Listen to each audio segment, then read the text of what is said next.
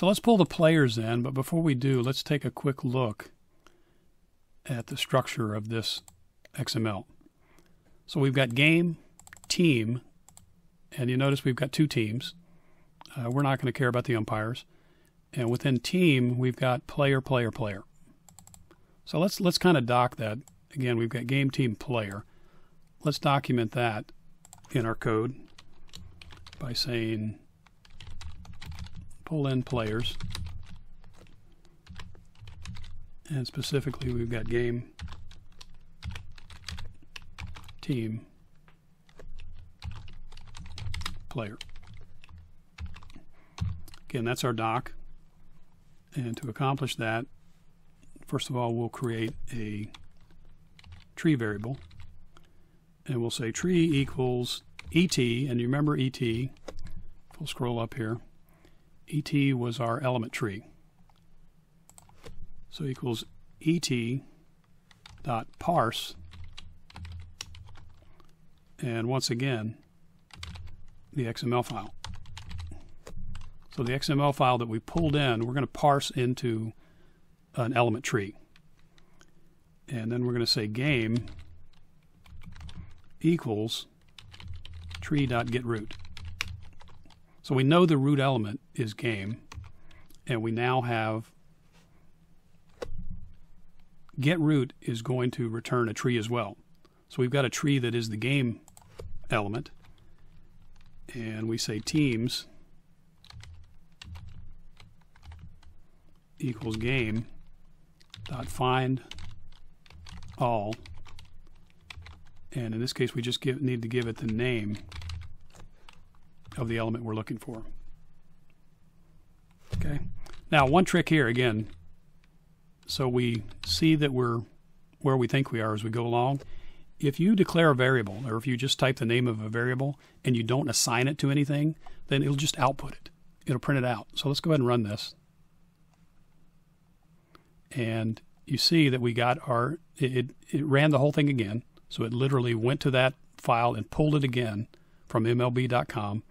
It gave us the response, the success 200, told us that it saved it locally as a 19 KB, and then it told us the element team was correctly established, initiated, and it gives us the address.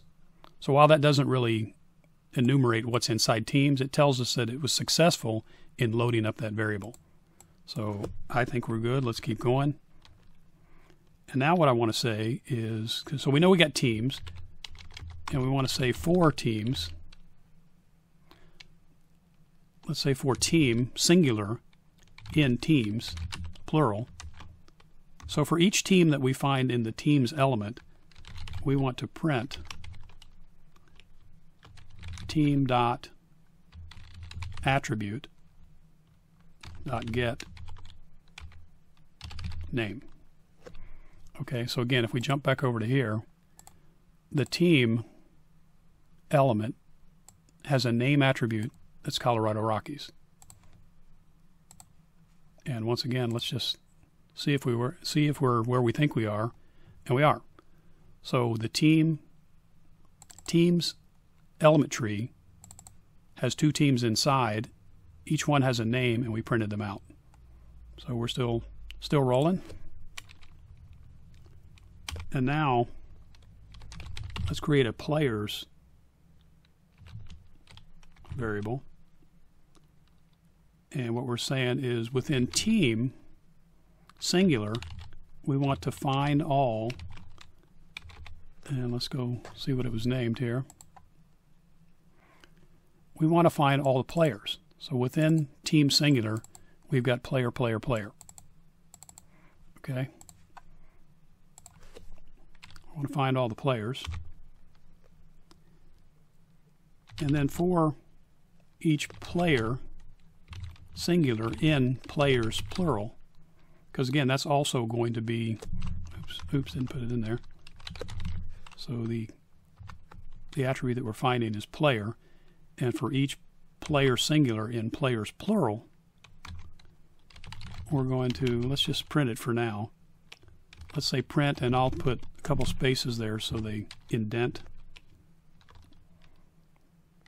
And let's say player dot attribute dot get. The first thing I'm going to get is the ID. So again, each player has an ID, and that's what we're going to correlate the PitchFX data with, and then they've got a first and last name. Now they've got number, they've got box name, they've got what they bat, their average, all that good stuff. But again, we just want to relate the number back to their name. So for now, let's say we're getting the ID. And player dot attribute dot get first. Now we'll go ahead and copy that. And player dot attribute last.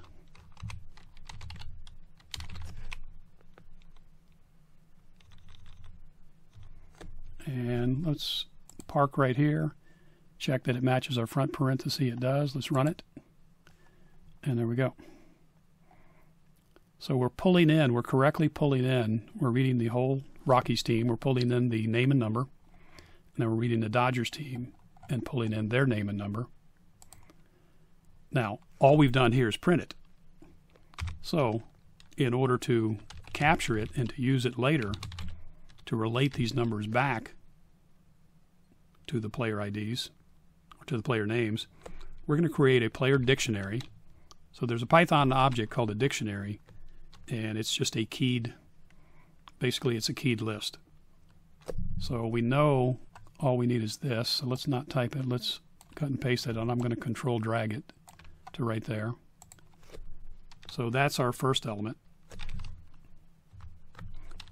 So that's the key element. So the dictionary key is the ID, and let's just go ahead and grab these, and the player, what's in that position in the dictionary is first name, last name, and to separate them, let's put a space in here. So we're basically concatenating the first and last name with a space between, and we're storing it in a dictionary under the key that is their ID. Now if we run this, there's no new output, so it's going to run the same. But in order to establish this player dictionary variable, let's run it. And we get an error. Player dictionary is not defined. So let's do this. Let's come back up. That's correct. We didn't define it. So before we go into the loop, let's say player dictionary equals, and just give it an empty dictionary. So that's an empty dictionary. So you've got lists, which are the square braces, and you've got dictionary, which are the curlies. And let's run again. That time it works. Once again, it prints the output. But what we're really interested in is, did it really create a dictionary that we can now use? And we'll say, in order to test that, we'll say player dictionary sub. And let's go get one of the numbers from here. So we know that player ID